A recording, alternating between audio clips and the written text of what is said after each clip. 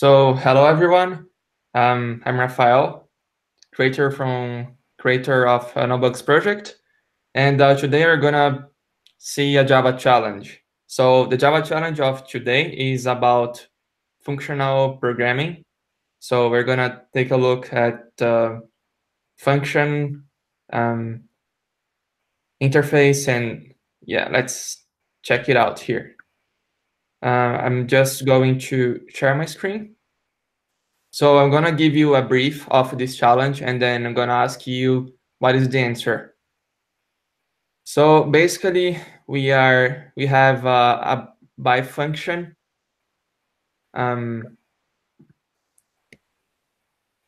and we have a function, another BiFunction, and a BiConsumer, and they are basically functions.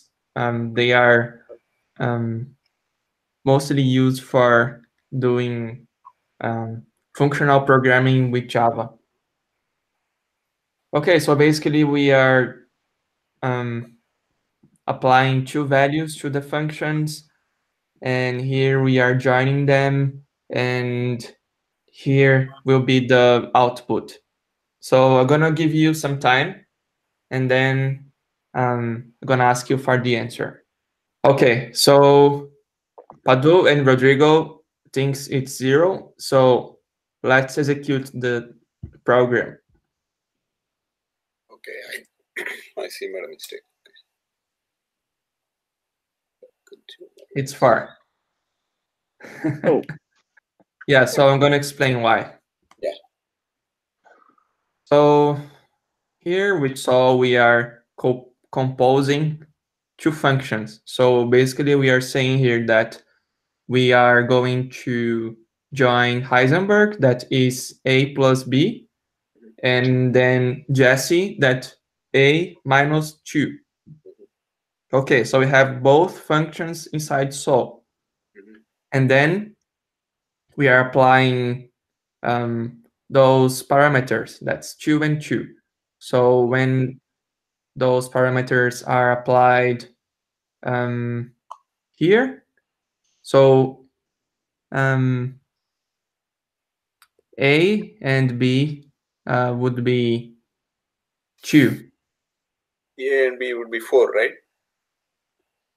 Yeah, so here it would be 4. Yeah, 4, and here it would be 0. There it would be -2, that would be 2. Exactly. Okay. So here the first lambda would be 2. Yeah, I got that.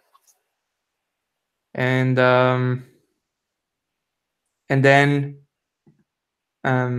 this function actually is not used.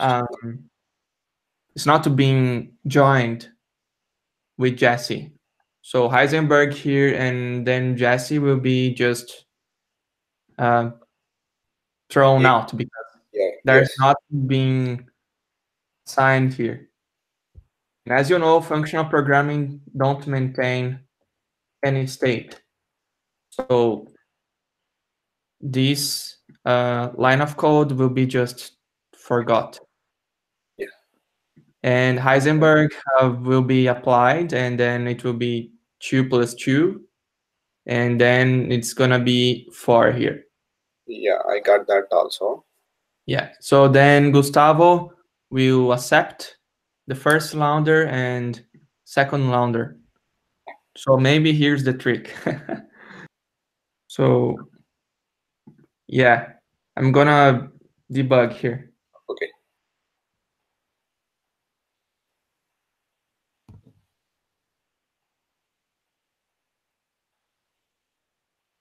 So it will be 2.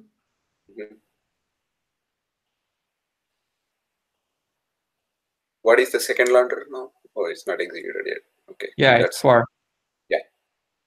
Yeah, because we are just adding the numbers on Heisenberg.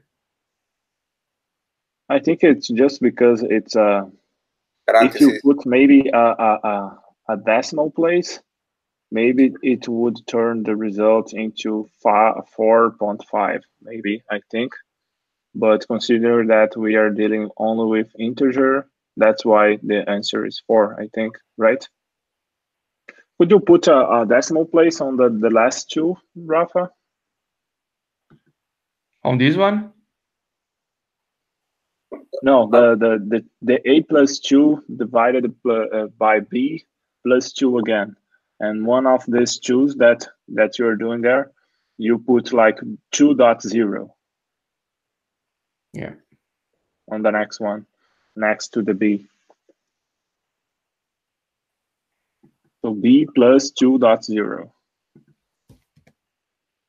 I think it would change the result to 4.5, I think. I'm not sure, but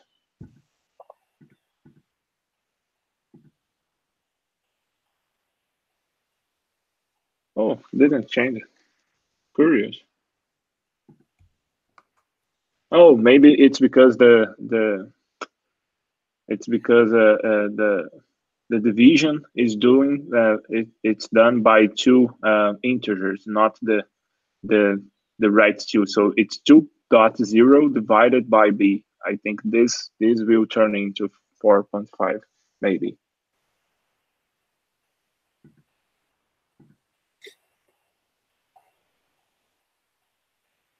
If you put a plus 2.0, Rafa, maybe it would change. I think the division done by a decimal would change the result. I'm not sure. Yeah, that's it. Yeah, because the division by two integers, you just get rid of the decimal place.